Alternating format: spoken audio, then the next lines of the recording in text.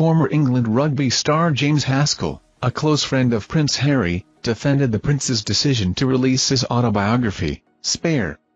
However, Haskell suggested that Harry has become less fun since marrying Meghan Markle. Recounting his initial meeting with Prince Harry at a 2011 wedding, Haskell noted that before meeting Meghan, Harry was still quite fun at the World Cup after-party in Somerset. Haskell teased fellow rugby star Mike Tindall for being a brown nose around the Royals. Haskell humorously described Tindall as a cuckoo and suggested he's one plane crash away from being king. Additionally, Haskell joked about Tindall's involvement in organizing royal travel.